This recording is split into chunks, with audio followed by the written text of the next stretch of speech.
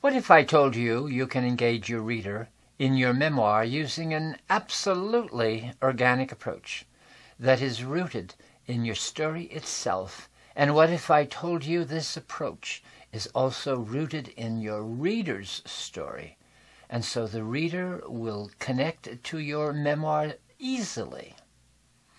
I'm about to share with you a winning strategy. But first, I want to welcome you to the Better Memoir Writing Masterclass channel. I am Denis Ledoux, author of the classic granddaddy of memoir writing books, Turning Memories into Memoirs, and I am the founder of the Memoir Network. Today's topic is structuring your memoir along the lines of the hero's journey. In another video, I spoke about your hero's journey as the subject of your memoir. It proved to be a popular video, and I hope that you will look it up.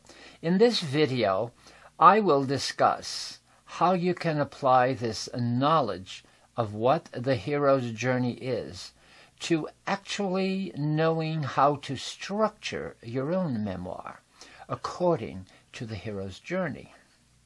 First, let me say that while the hero's journey is appropriate for many memoirs and memoir parts, it is not appropriate for all memoirs.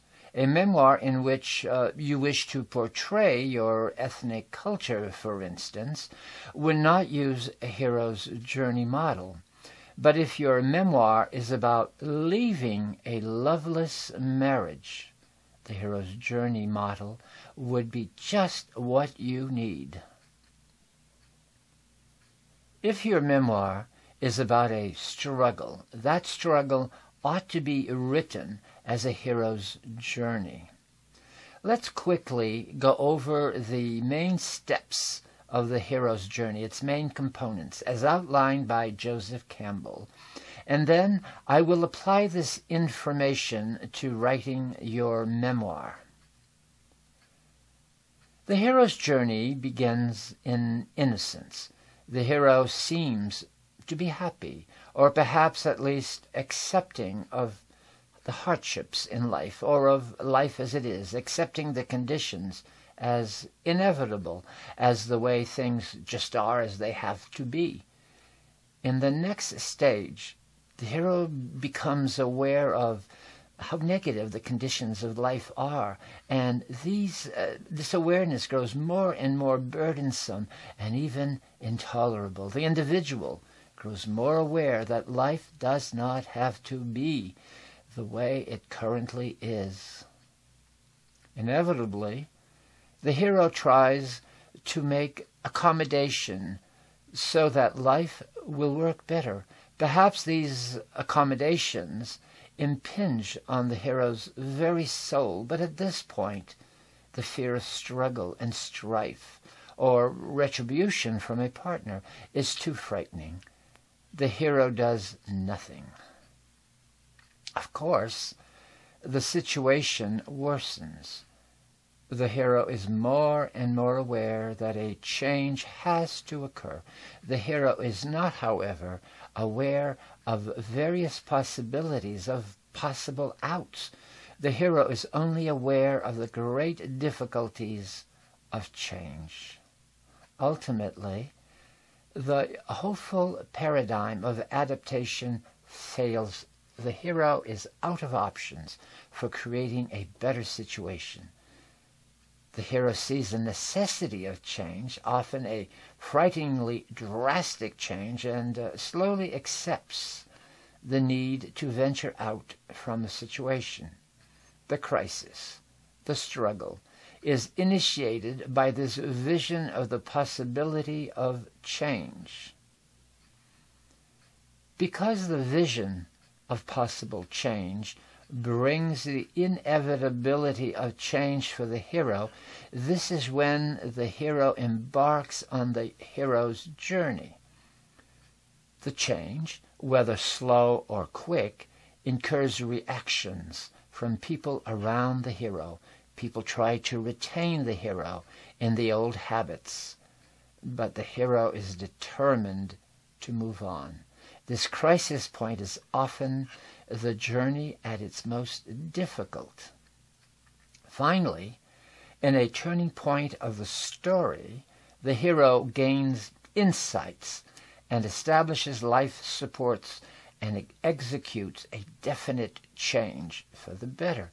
The hero grows aware of what has happened and draws conclusions, both for the self and for the community from which the hero has come.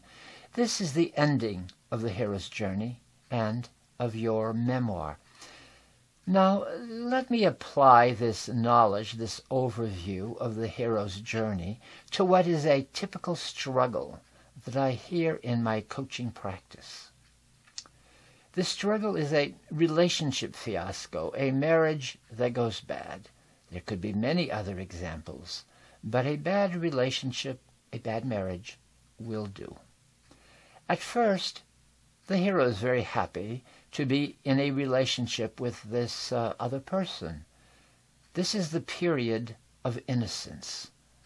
Perhaps the hero is making all sorts of projections on the partner.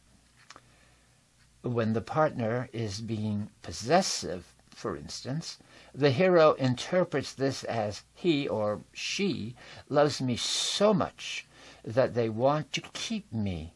At last, I am wanted.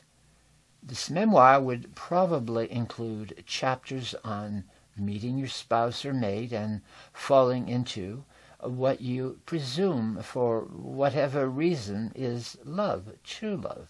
You overlook faults that you see in your chosen one. Oh, they're not that bad, you said. You say to yourself, I get so much out of this relationship. In a second phase, there is growing awareness that not all is well in this marriage. The incompatibility, or worse, the controlling traits of your partner begin to impinge on you seriously. The hero is stopped by the spouse from perhaps making friends, or perhaps the hero is not given free rein on spending money. The hero begins to perceive jealousy as pernicious and as limiting. It is really an imposition the hero no longer likes, but is not yet willing to do anything to jeopardize the situation. Perhaps the relationship brings in significant financial stability, and the hero is not willing to risk losing this. While the hero understands that there are certain things that his or her partner could do to make the situation better, bringing these things up to the partner would entail conflict. The hero is not willing to risk conflict. In denial, the hero tries to accommodate the jealousy or the constriction of the partner. Perhaps the hero says, oh, this isn't so bad after all. There is at this point a fierce struggle again of the unhappiness or imbalance that struggle would bring. In an attempt to make the marriage work, the hero suggests counseling, and the two go off to counseling. For a time, it seems, the counseling is helping. But eventually, things break down again. The hero once more suggests counseling. The couple goes to counseling. Again and again. There is some amelioration, but then deterioration begins once more. The situation worsens. The hero in this marriage feels more and more choked. It's as if their soul is beginning to die. For many, this is a time when they think, there's not much I can do. Perhaps they say, there are the children and the financial considerations, and so forth and so forth. Perhaps they think, I will be alone and lonely and poor. I don't want any of that.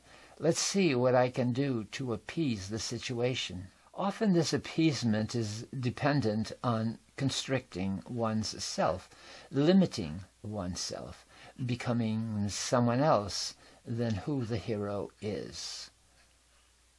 Adapting one's expectation to a diminishing return begins to fail. It's just not enough. The hero is out of options at last. The hero has not been very heroic up to this point. With more soul-dying experiences, the hero realizes that something has to change. Others in the environment, the husband or the wife, the parents, the children, try to keep the situation as it was. This is where the hero sees the necessity of a drastic and total change, leaving this marriage. But the hero is not ready to do so.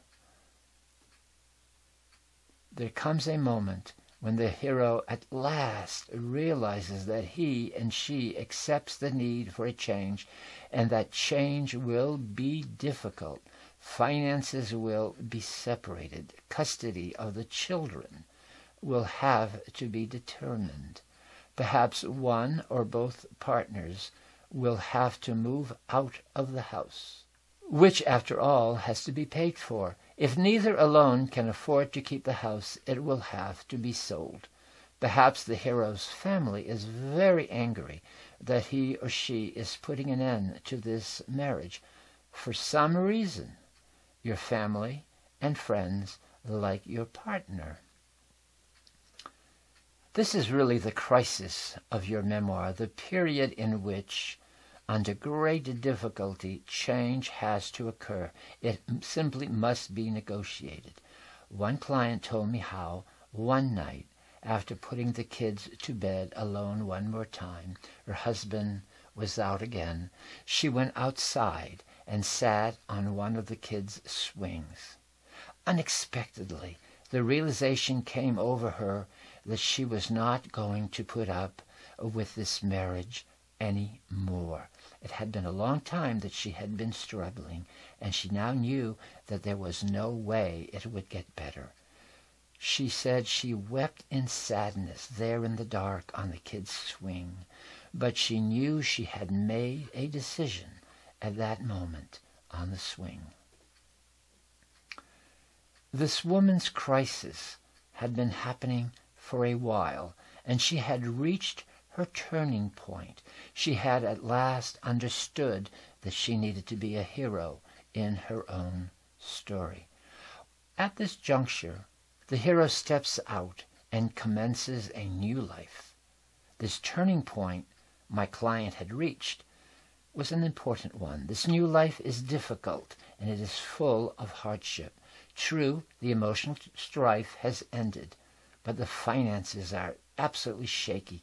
There is much loneliness, and there is a continued struggle with the partner who has been rejected and now wants a pound of flesh.